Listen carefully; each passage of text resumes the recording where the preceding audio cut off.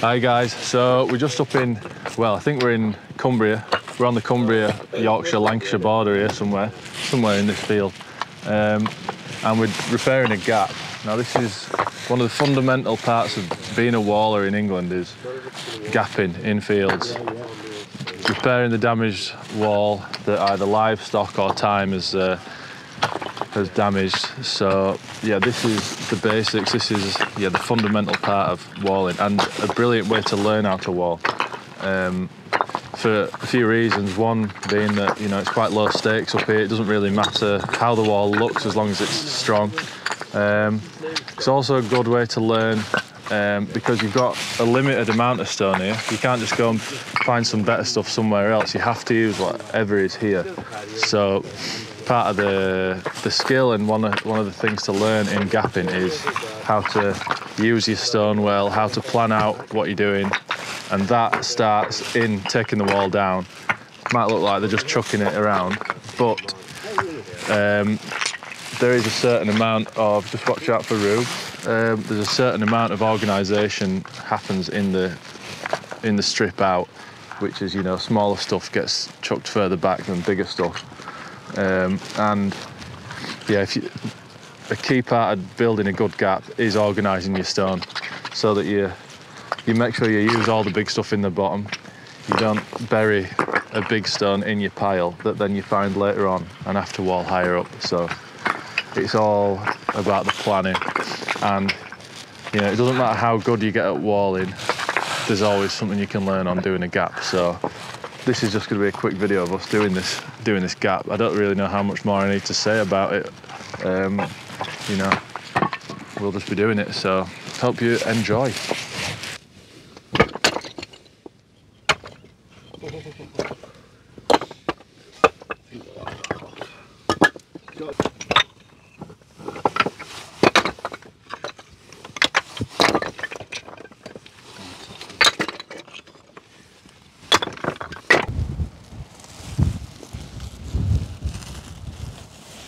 Good girl.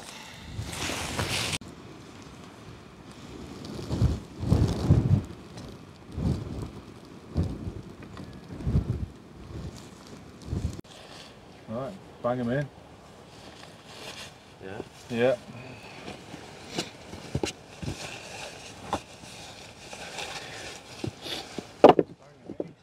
Length in. Make sure every stone's got a pin in. Okay. That is very crucial to building a strong gap.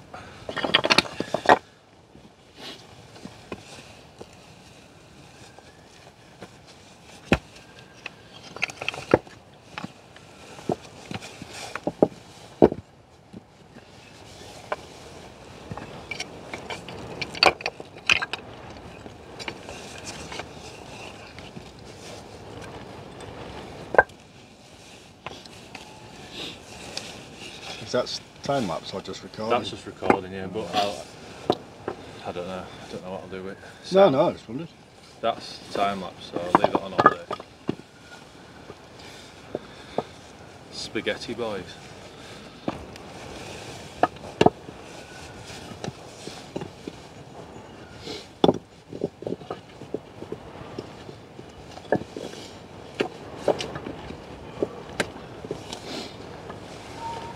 And then maybe even I don't know what you think, but maybe the fill is not that tight either. Just so it in the around it, okay. Because otherwise, we'll use all the fill, in the bottom half, and it's not really weak. So, yeah. If anything, you want to be saving the fill for the top half of the wall. But the bottom will sort of be strong-ish anyway, it's big stones. So it drops up. But yeah, you want the top half to flat. Well, I mean, yeah, look at that through. Yeah, basically empty.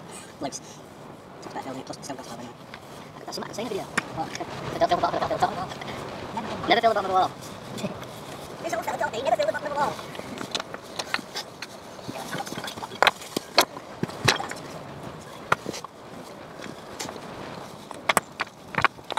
Yeah, it's quite funny that they make the wall around here so wide. Yeah. There's no fit so full. I know. But it shows you how it wasn't like skilled labour, was it? It was one of the professional walls. Yeah, it was just lads. But it's surprising they don't so wide, it's a longer. And if you wanted that yardage up. Yeah, I don't know.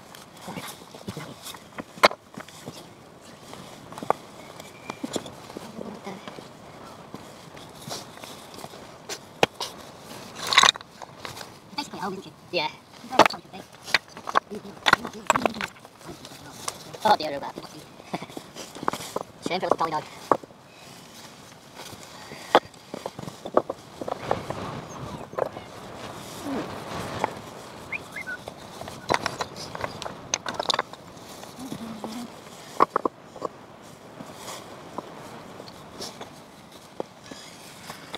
We're doing a lot of jobs in the middle of Perth, which has been very good, getting a lot of interest. So you get one for your mate? Yeah. You're doing your own wall? Yeah, then we did another one last Christmas up the road.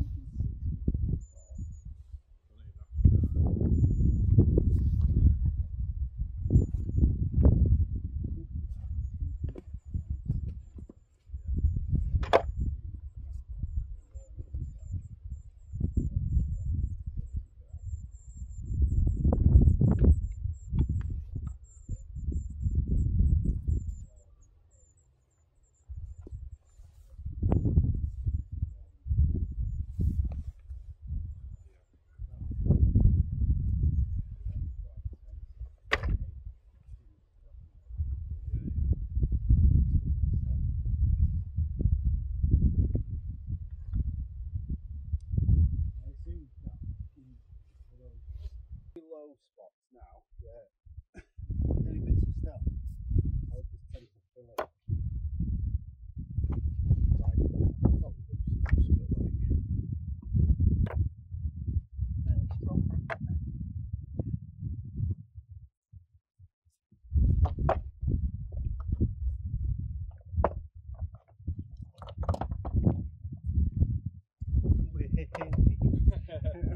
So we need another gap to do, don't we? Another gap there.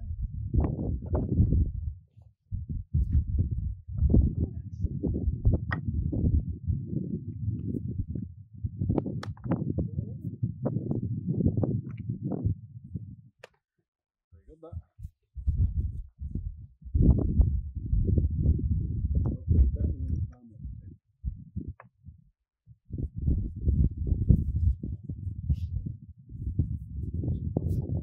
Yeah.